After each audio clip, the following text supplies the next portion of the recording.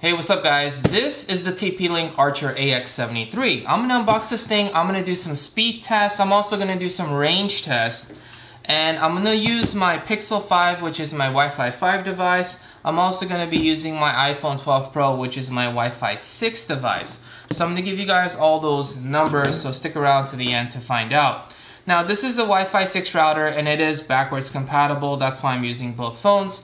And it has a fairly fast speed rating of AX5400 for a dual band system. Pretty much all the fancy stuff saying it's very fast, backwards compatible, it has network protection. It also has parental controls, so you could limit devices on how much to use or you can turn them off. It also has a USB, so you can actually plug in your hard drive, your external hard drive, and share it. Okay, so how to update drivers and stuff, quick installation guide, probably showing you how to connect it and stuff. Yeah, there's how to connect this to your modem. This one's usually pretty straightforward. You just connect it straight to your modem through the WAN port, and the other ports you can just connect your other devices. So this thing has 6 antennas, and antenna directions actually matter for routers. So if you point them in different directions, you might gain or lose Wi-Fi coverage depending on that. So usually when they put more antennas, that's also a good thing. This is actually very similar to the AX21, which I've reviewed, and I can do a comparison video in another video if you guys are interested in that. But you can see it's actually much bigger than the 21. It's actually much bigger, and it's also thicker too, just as a comparison. When we look at it, it's also thicker as well. Okay, so if we look at this, we could see that it has the WAN port right here. It has the 4 Ethernet ports that you can hook up to other devices. You have your power. There's a power button, so you don't necessarily have to unplug it if you want to reset it.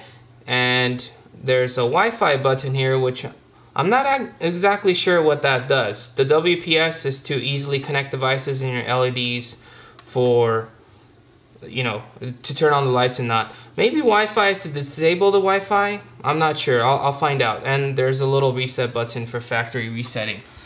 Let's see what else is in the box. So you get a Ethernet cable, and this is Cat5e, which does support gigabit. Granted, it would be nicer if they gave you Cat 6. It is 100 to 240 volts for the power supply, and that's pretty much it. It's been a few weeks since I've unboxed this thing, and no issues whatsoever in terms of no drop connections or any of my Wi-Fi devices having trouble connecting, even my smart home devices that connect on the 2.4 gigahertz. No issues whatsoever, which is what I would expect. Okay, so I did speed tests, I did range tests, I have all those numbers here, starting with the speed test. So for the speed test, my internet is rated at 940 megabits per second download and 880 megabits per second upload. So when I do the speed test with my computer, which is hooked up via Ethernet, I do get those full speeds, so good there.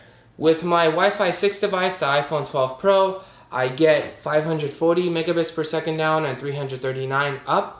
And with the Pixel 5, which is my Wi-Fi 5 device, I get 472 down and 279 up.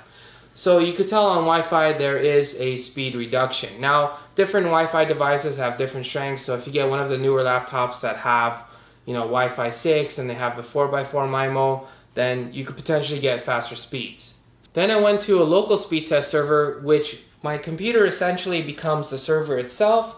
So I no longer need to go to the internet to do a speed test. So my phone goes to the router, which is then hooked up to my computer, and with that I'm isolating the router. So that gives a more accurate representation of what the router is capable of. I got 895 down and 650 up with the iPhone, and I got 674 down, 493 up with the Pixel 5.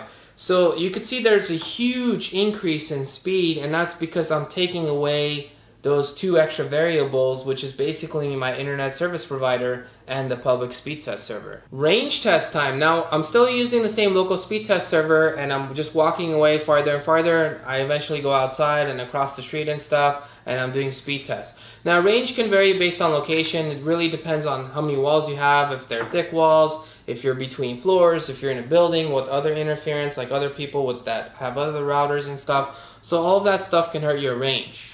So I'm in a more open area now. I moved a few months back, so I can get a little more range than I would typically get in my last place.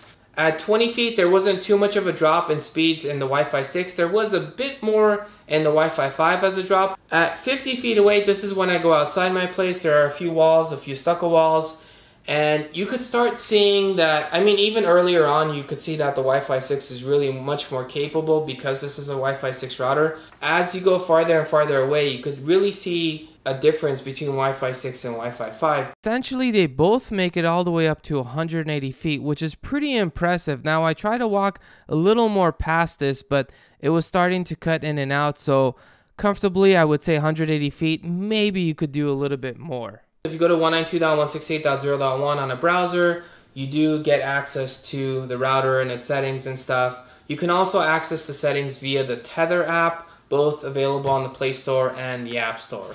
So you're good to go, and it's a very clean, nice interface. It doesn't have as many options as you would on an ASUS device. For some reason, ASUS, from all the routers and mesh Wi-Fis I've tested, ASUS seems to have a ton of options. This one has more than enough for, in my mind, I would say a lot of people. It has more than enough options for me. I can safely say that. Okay, you do get parental controls, which are included in the price, so you could schedule time, you could turn off devices, you can turn off certain devices from having internet access and stuff, so you can do that. And you can also schedule to turn off your entire wireless networks. You can hold this Wi-Fi button for 2 seconds, which will do the same thing. It'll turn off the Wi-Fi access, and you hold it for 2 seconds, it'll go back on.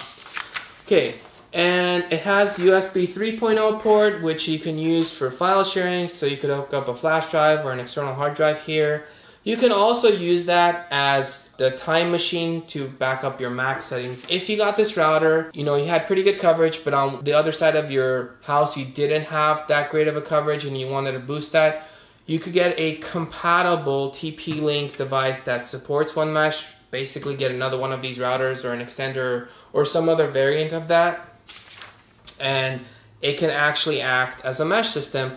You can also use this router as an access point rather than a router, and you can again separate the bands, the 2.4 gigahertz and the 5 gigahertz. You can also do that in guest mode. So if you make a guest Wi-Fi, you can do that as well, and it's pretty easy to share the guest Wi-Fi as well. So you go to, on the Tether app, you go to this option and it shows a QR code, and someone would just scan that with their phone and they would have access to your network. Essentially, it's kind of a super cool, convenient WPS button. Okay, but other than that, I think for the price, you're getting a solid router. So I would definitely recommend this. I like this router.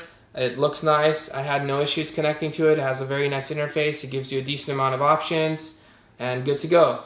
If you guys enjoyed this video, smash that subscribe button. If you guys have any questions or comments, let me know in the comment sections below. As always, thank you guys for watching, and I'll catch you guys in the next one.